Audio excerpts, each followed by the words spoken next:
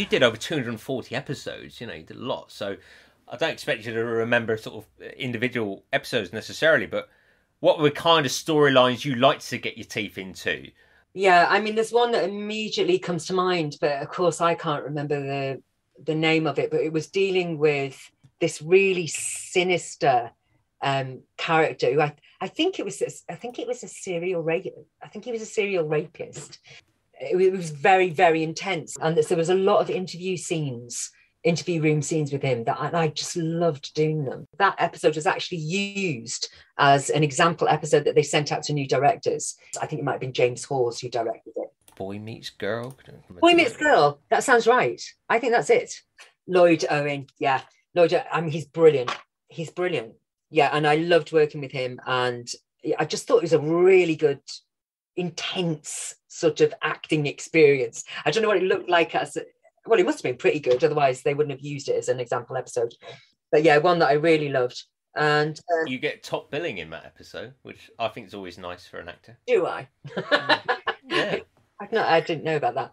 You get top billing quite a lot in your time, and some people never got top billing in a bill. You know. Really, I didn't know that. I mean, I had there were some writers who wrote some really nice stuff for me. I was very, I feel. We had some lovely writers on there. There was one writer that used to write quite dark, slightly offbeat episodes. PJ Hammond. PJ Hammond. Yeah. Well done. You're good. Yeah, we're good. Yeah, he's a superb writer. Every PJ Hammond episode I loved. Yeah, he was something special. Really? Sapphire and Steel he created as well, and and I mean, what it's funny because they don't know the Billetons celebrate classic episodes of The Bill every day on Twitter, and by coincidence today they don't know. Although I sent them a little tease earlier. Today they're celebrating Game of Two Halves, where Suzi goes back into uniform. Oh, I love that! I did love that episode. I really did love that episode. One of the things that I most loved about that episode was being in the uniform. Yeah. I loved being in the uniform. Yeah, really weird things I remember about that. I really loved the weight of the belt around my hips. It made me feel like really empowered. Yeah. And the hat. And I loved that. And there was a moment where I have a fight with a guy. That's right. I tackle him. And we're in his bedroom, I think, on his bed, and then he escapes. And I don't know, we just managed to choreograph that really well. So I loved that. It looked realistic. I thought it was great. Yeah, no, I liked that episode. Yeah, it was good. And nice for you, paired to Clive Wedderburn, like to actually get to meet, because I suppose with CID and uniform, there's often a divide. But for the cast, I suppose you all were one. Were you all one family? Did you get the socialize of Yeah, absolutely. Yeah, I mean, there was a big green room that we all hung out in, so CID and uniform didn't cross a lot work-wise. But, there were absolutely, people that I hung out with in the green. Lisa Gagan, I shared a dressing room with Lisa. That's Lisa. Absolutely gorgeous. So, yeah, we had quite a lovely friendship going there. We shared a dressing room very well together. And then Lolita Chakrabarti came and joined us later. So we had this really great sort of dressing room going on. So be in the green room and then in the pub. So we'd go on to the pub after a shoot or whatever, if there was, if we'd finished in time. And so, the people who'd come and have a drink in those days were like Tom Butcher and Andy Paul, who, again, I was a bit in love with Andy Paul. But he was very, very, very married to a very, very, very beautiful lady. There was just a little, teenage, and not teenage quite, because I was in my 20s, but they kind of, oh, you're lovely. And so Andy Paul used to have a great laugh with him. Brilliant. So yeah, there was a lot of kind of green room and in the pub. You said earlier you felt you took yourself very seriously, but it sounds like you were having a great time as well. Yeah, I just sound like we were having a good time. I think we did have a good time. We were very much I think we were very much a family. And do you know what I think was really special about the actors the bill, everyone actually, the crew and everyone. everyone on the bill, the team, the whole team, you know, costume, makeup, the runners, props guys. The whole thing was a family, really. Everyone looked after each other. And something I think is very special that you don't always get when you go in as a visiting actor is that we were very, very careful of our visiting actors. So when our visiting actors came in, we made or tried to really make sure that they felt comfortable with us, that they got to, you know, we run lines, have a laugh, have a coffee together, that they felt, I hope they all felt really cared for by us. Because I think we were very aware that we were doing this dawn till dusk every day. We're very familiar, we're very comfortable. We could easily have a big laugh before we do a take and all of that. But then you've got a visiting actor coming in, and it can be a very intimidating experience, that coming into an established group of actors who are chatting just before a take. So I think we were all always very, very careful to be really embracing and supportive of our visiting actors. And now when I look back, I mean, I thought we had amazing visiting actors anyway, but sometimes now I look back and go like, gosh, and they really made it. Those actors really took off. David Tennant, you had a great storyline with. And that was massive at the time. I remember watching that at my nan and granddad's house because it was like trailed on every ad break in between every other show. Yeah. That story, you know. Amazing. I mean, we had amazing visiting. We did have amazing visiting actors. We did. Extraordinary. I mean, I could, now that like so many people are just popping into my head as we're speaking. Yeah, very, very lucky. At the time, it all just felt part of the job. It's funny. You kind of just take it all in your stride at the time. It's now when you look back and you think, gosh, no, we're really lucky. And also, what a loss it is. Oh. What a loss. It's you know, it won the BAFTA for Best Continuing Drama and then got axed. It was like, what have you just done? It was a stupid decision. Stupid decision. A really stupid. I don't understand why they did that. When you think about it, I mean, I always think like this was such a major employer. It was such a major employer, not just the regulars, but all the young directors that came through and learnt their craft there. And the same with the first AD, second ADs, but all people you meet in the business now who learnt the ropes at the bill under really established, amazing people who knew the job backwards. Writers, young writers coming in, cutting their teeth there, actors, a whole range, visiting actors, so many visiting actors. Well, when I was there 3 times a week. Huge employer. I suppose, like, and you've done 5 of these now. I feel Doctors is the last sort of remnant of like the half-hour format that the bill had, where a guest actor would be able to go back quite regularly to do different roles. I think I go back every couple of years. Yes, yeah. I think they have to leave like a 2-year gap, and so I'm coming up for another one, I think. Yeah, you'll be due. Yeah, I mean, you've played everything from a chocolatier to a police officer, and and the powerhouse businesswoman. I love how you know my career better than me. I just need to get out more of it. Doctors is very similar, actually, in a way, to the bill, in that they really look after you as well, because they have lots of visiting actors coming in, and they're really supportive and really. They're a really lovely bunch. Really, I love it when I go back to Doctors. Yeah, they're great. They're really fab. Now, what are your memories of this? Oh, the panto shoot where we did that in Brighton, wasn't it? Brighton. We went to, I think. Yeah. Yeah. And we all stayed in a hotel there, all of us. Can you imagine? Oh my God. All of us staying in a hotel in Brighton. You know, to say that we did it sober would be an absolute lie. So I don't really remember very much about the episode. I do remember, I can't blame Derek Cotty. Who was it?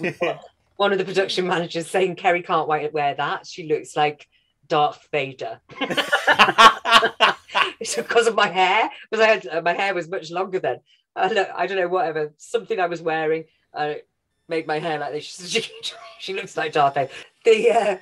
The rest of it was largely getting a bit squiffy in the bars. That's what I remember about that. Ray Ashcroft recalls Ben Roberts holding court in the bar. Oh, well, that's not unusual then. Ben? Yeah. Again, Ben was somebody that I knew from Nottingham Playhouse. Before I went to drama school, I worked at Nottingham Playhouse for a year, and Ben was somebody who worked, he's from the Midlands, and he was somebody who worked at Nottingham Playhouse on a regular basis. So I worked with Ben quite a lot over the course of that year.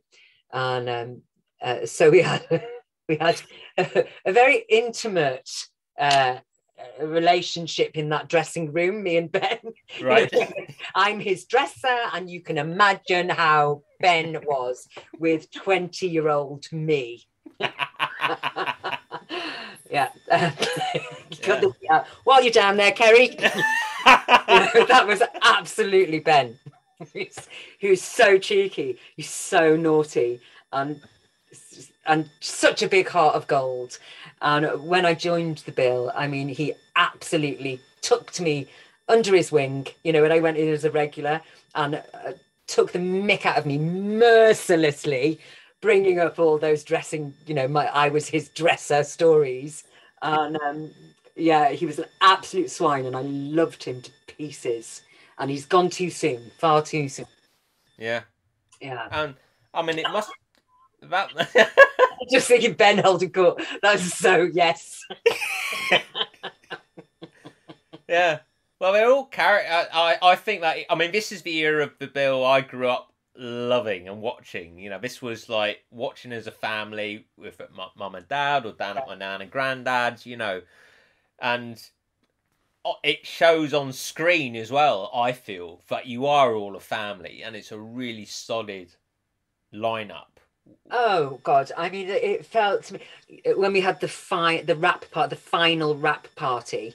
I mean, it was really serendipitous, this. But as I arrived, because I'd left the bill for quite some time then, I'd had Thomas and my son, and as I arrived for the final rap thing, all those that era, we were all arriving at the same time. I mean, it was just glorious. So Steve Beckett, you know, sort of Andy Mack, Tom Butcher, Lisa, Lolita, all of us, the whole kind of gang of that era, were all turning up at the same time. And some lucky fans who were waiting outside got that group shot, yeah, of the whole lot of us.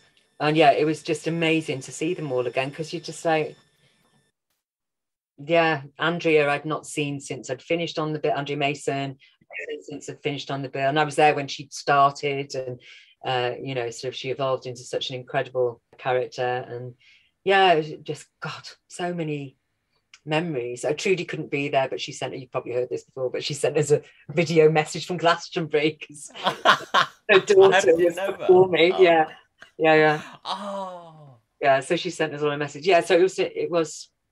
We were really tight and really supportive of each other. I mean, obviously, you know, over a long period of time, there are moments where people are falling down a little bit, you know, from exhaustion or things that are going on in their personal lives, or just normal human stuff. And everyone held each other up, you know. Yeah. It must have been a very difficult show to leave. It was really difficult, and it was Andrew's fault, really. Andy Mack. it's his fault, really, that I left. I'd kind of been thinking for a long time, because initially the first couple of years, I think it was just great getting comfortable in front of a camera and really knowing what you were doing. I thought that was a great thing. And then after the first couple of years, then I started to get really interested in the other side, in you know, watching the directors and the camera guys, and yeah, so I was interested in the technical side. And then Andy and I set up a little tiny weenie production company called Bigwig. And I decided that I wanted to go off and do a BBC director's course, that I wanted to learn the other side. Cool. And you're hearing it all now, aren't you? And so I went to the producers and said, look, I think I'd like to go off and do this. I mean, they were amazing. They were amazing. I had no idea just how lucky we had it there, honestly. So they let me take, I can't believe they did this. I can't imagine a production company would do this now. They let me take a 3-month sabbatical. So I went off and I didn't do the BBC director course because Andy had been talking to some high up police people at some function he'd been to and was talking about this little production company that we were putting together. And we had a storyline in mind that we wanted to do, and everything was something that my then partner had written. It was very good. So we were going to work on doing that. But he'd been talking to these police people and saying, well, we've set up a little production. And they said, would you like to make we're looking actually for someone to make a corporate video for us. It's not my proudest moment, but not because of the actors, and not because of the shots we used, not because of my crew, not because of anything like that, but because it was the first thing I'd ever done. So it was a little bit lacking in directorial flair, but it was an amazing experience. So instead of doing the course, I did this. Andy had got us this job, but he's still working on the bill. He hasn't got a sabbatical. So I'm giving a budget. So the police gave us like a 10 grand budget and said, like, there you go, produce, direct. And I'm like, wow. Oh, that'll be me then. Yeah. So that's where I started. I put a thing on I had a computer, very early computer owner, had a thing on my computer there, of course we didn't have internet, there, that said, feel the fear and do it anyway. You know, that old cliche? Because I was starting with everything. So then I had lists, of course I pulled in people off the bill, cameraman and sound. I pulled people in from the bill to do it with me. And they told me what I needed equipment wise. So I set about, booking the equipment, booking the venues, booking the location, doing all that, pulling in all my actor mates again, to play the parts and do all of that. Produced it, kind of directed it. Well, I did direct it, but I'm not sure how well I did that. But yeah, and once I'd done that, because my brain had been busy for those 3 months, like going like crazy busy, and then editing, and I've been really, I felt like my brain really woke up in a different sort of way. And I went back to work, and I just felt that morning when we were shooting, and it might have just been I don't know, maybe it was an unfortunate episode to go back in on, I can't remember. But I went back in and I just sort of felt like a bit of my brain just went, right. And I just didn't feel excited anymore. And so in the tea break, I called my agent. This is how like impulsy I am, doing things on impulse. In the tea break, I called my agent and said, can you get me out of my contract? I don't want to be here anymore. And I was in the middle of a 3-year contract. The producers obviously wanted to talk to me. I had a bit of a chat with them, and they wanted to make sure that I was sure and everything. And I said, yeah, I really am. I really feel like I need to do something different. It's not because I don't love it here. I just need something different. And Pat really kind of championed me and said, you are a proper actress, Kerry, and you will go off and you will do proper actress things, and you have spent longer than you ever intended to here. I think we should back her. And that was it. Wow. So they said we'd need 6 months. We need 6 months to be able to write you out. So that was it. And then by the time I left, I found out that I was pregnant with my son Tom. Oh wow. So during that 6 months, which is really interesting, because we had been trying for a baby, but it had not been happening. And I don't know whether that bit in my brain somewhere that went, now you can relax or something. Yeah. But yeah, I got pregnant during those during the last 3 months of the I was about 3 months pregnant when I left. Crazy. Well, in a way, I suppose that was a good thing, because it's hard, after 5 years on a show, like for that change in routine. But if you're expecting a baby, then that's just a whole new mindset anyway, isn't it? So completely. But I didn't go off and kind of do the things that I'd planned on pursuing. I just went off and went, oh my God. And it's funny enough, actually, because I didn't know I was pregnant. So it must have been about 6 weeks. I didn't know yet. I hadn't realised. I just thought, oh, I'm a bit late or whatever, you know. But they needed me to go back in, I think, to pick something up. So we'd had the Christmas break or whatever, and I went back in to do these pickups or something. And I put my costume on, and the trousers were really tight. And I'm like, oh, I must have like really been eating over Christmas. And that's when it first occurred to me. I thought, like, maybe I'm pregnant. And I did a test, and yeah. Yeah, crazy. So yeah, so it was a kind of weird decision, I suppose. It was, I'm quite impulsive. Yeah. But in a way, like that experience of directing that corporate and trying that, in a way, has planted the seed for now when you can do both. And you can write and create your own TV series, you know. I think it was probably always in me that there. My friends weren't surprised. Like when I said, would you come and do this corporate with me? And as I say, don't look it up because I think I really did not a brilliant job, but not because of everyone else. I have to emphasize that. It was just, directorial choices when maybe I learned from that. But yeah, I think that was always in me, but then it just kind of, it became latent. When I had Thomas, then my life became all about Thomas and my I don't like calling them my stepkids because they're my kids and my grandchildren now from those kids, Natalie and Carl. So it kind of all became about the family. I still worked, but much more the focus was there. Yeah, but it was kind of always there. And it wasn't that long before you joined Brookside, you know. No, it wasn't actually. No, Thomas was, I think he was about 2. Yeah. Yeah. So it wasn't. Like, it wasn't long. No, that doesn't happen for everyone to leave a long running show to then get into another long running show. You know, it's. No, I know. I mean, really, and so local as well. It's just a drive for me. It was like a half-hour drive to work. Yeah, I know. That was really, really lucky. And I met some amazing people on that show as well. Sometimes I forget that I did it. Well, it's. I was going to ask, like, you know, because you recently did a nice little stint on Corrie. I mean, do you still pinch yourself when you suddenly, I'm working in a Rover's Return? Do you still get moments like that as you know? Absolutely. Yeah. Absolutely. I mean, I grew up with Coronation Street. You know, that was like we'd come home from school, we'd have our tea, Corrie on the telly. You know, that was absolutely grew up with Coronation Street.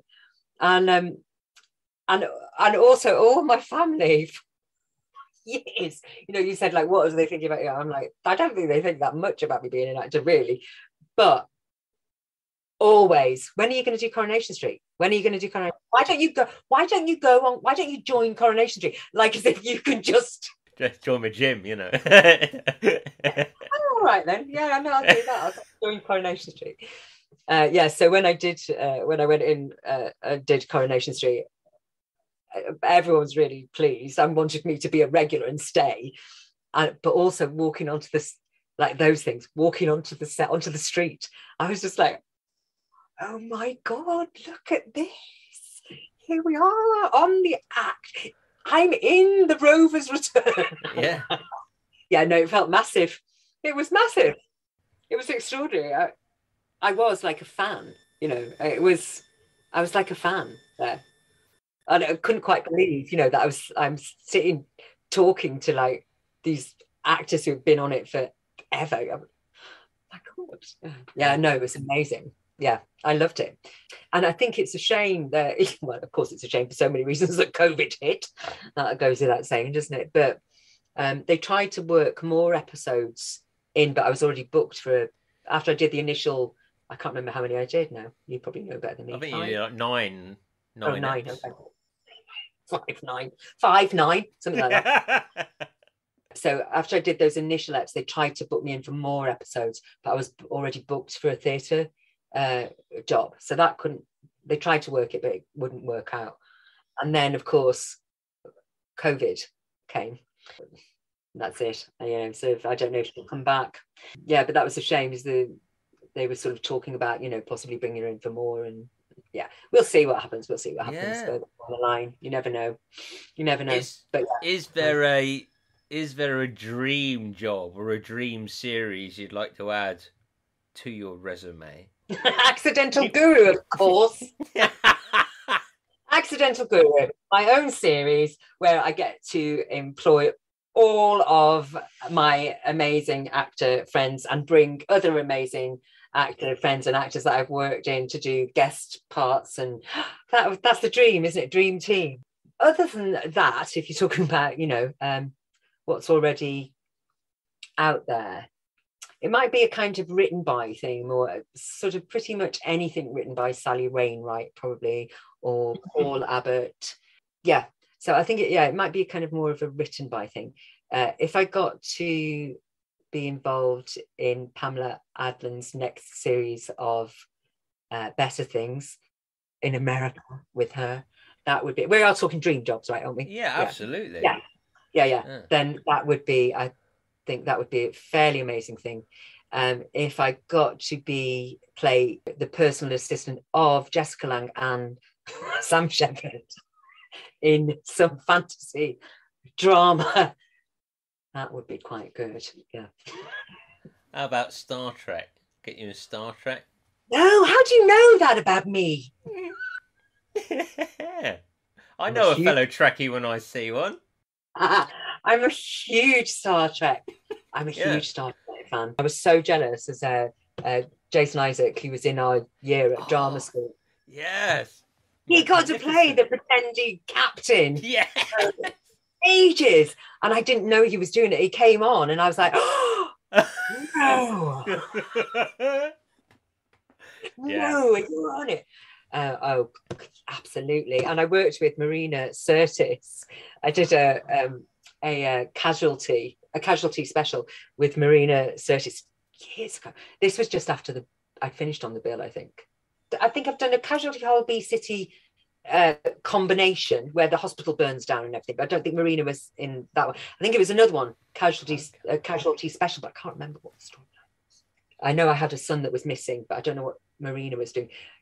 I'm a lifelong Trekkie fan, and there's Marina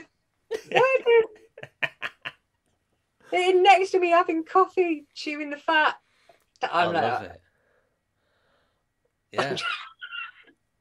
Again, absolute professionalism left the room and the big fan arrived. I can't believe I'm working with you. Yeah, I just don't know. Would I do Star Trek? Yeah. Would I do Star Trek if they offered? Let's manifest it. Let's. I think you need to be leaving your friend voicemails, but you are the next Vulcan commander of the Enterprise. Completely, and that would be my favourite thing to be. If I was going to be anything, I'd absolutely choose to be a Vulcan. Yeah, completely. You'd be an awesome Vulcan. They look so cool, don't they? Yeah. I love that. The whole look is so cool. I like those eyebrows. Yeah. And I'm really good. I can do both hands. Live long and prosper.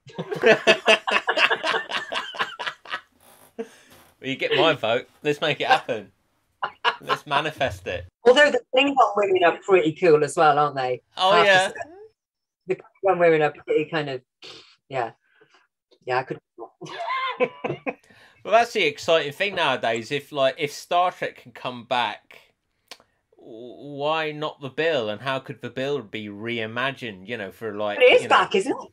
Well, apparently it's having a spin-off, but I don't know the details of that. I've only seen a little bit, I've seen it because loads of people have said to me, so you're going to be in it? You're going to be in it? I'm like, I don't think so. I think they're kind of doing a, new young crew of the Bill and bringing in, I think maybe I read Trudy, Mark and Jeff.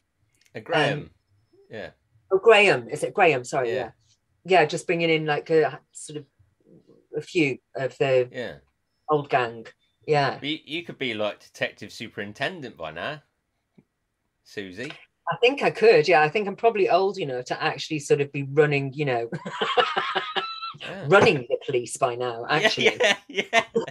I think probably. Would you get the waistcoat back on if asked? Would you? I might have to lose a few pounds first. No. But yeah, but absolutely, of course, I'm sure we all would. But I mean, how many Bill regulars have there been?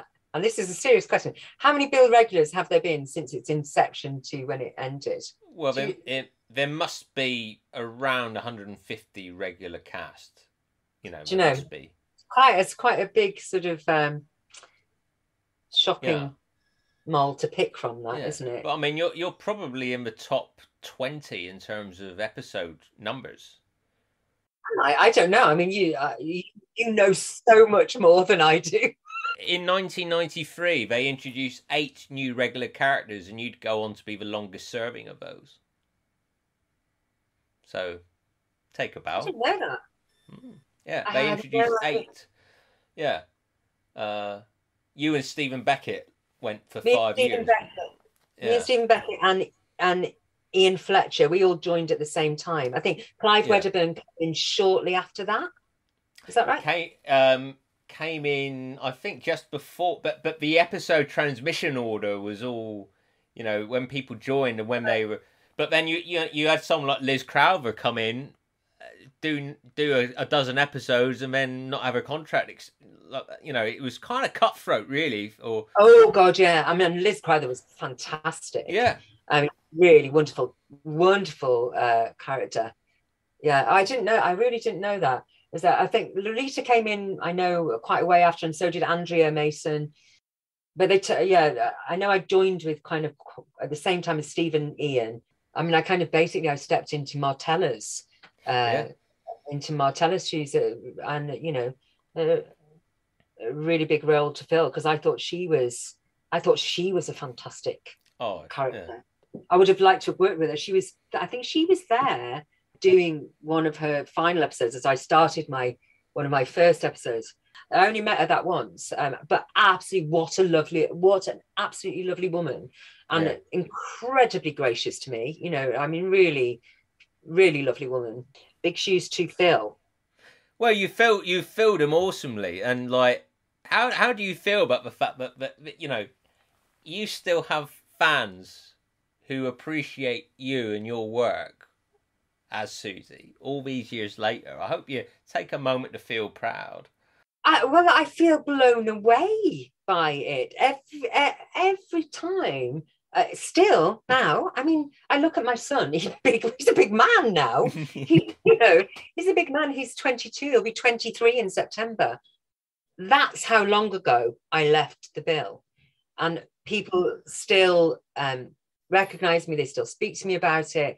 They still contact me, and it blows me away. I feel really flattered and really honoured and really appreciative of those people who actually have taken the time to say, oh, we loved that programme, or we loved your character, or it really touches me. It really touches me. Yeah.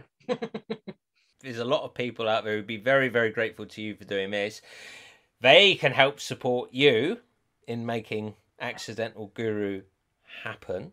One tiny little positive thing that has come out of this whole COVID situation is that I can see a lot of helping hands in our community of actors and creatives, that people are it's pulling out people's creativity. I think people are trying to come up with their own work, create their own work, and include other people from the industry in it.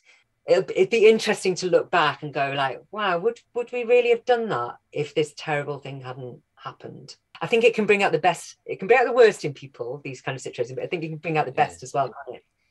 Well, we've all been listening to one of the best right now. So, Kerry Piers, take a bow. I'm going to say it, legend. I keep asking Oliver not to say this, but thank you to all of you out there listening. And it's really been a pleasure to talk to Oliver and to share with all of you guys, who I do really appreciate. Thank you. My huge thanks to Kerry, an absolute triumph of a human being. I adore her, and I'm sure you do as well. If you'd like to support Kerry's Accidental Guru TV pilot, they're currently in post-production and they're looking for some extra support. You can find the campaign on GoFundMe.com. and the link is in the description of this podcast. Perks include getting your name on the closing credits of the pilot. If you're enjoying this Gold Dust with Kerry, well, you could have enjoyed it 6 months ago on Patreon, because Sergeant patrons of the Build podcast get access to releases 6 months in advance. So right now, while you're listening to Kerry on SoundCloud, they're enjoying 6 podcasts in advance, including a special quadrilogy with the fantastic Ian Fletcher, aka DC Rod Skase. If you'd like to unlock over 50 hours of bonus content, including video commentaries of cast and crew, reaction and analysis videos, Misty Moon reunion highlights, there's loads on there. It would be wonderful to see you on there. Loads of chat and discussion between the patrons. I'm really grateful for everyone's support. That's patreon.com/The Build Podcast. Right now, I'll hand you over to another Sunhill legend, Mr. Ben Payton, to read our closing credit to our Inspector and Chief Super Patrons, the co-producer and executive producers of The Bill Podcast. My huge gratitude to them. Now I'll hand you over to a man who wakes up every morning with the sound of a gun barrel. It's Mr. 007 himself, the one and only Mr. Ben Payton.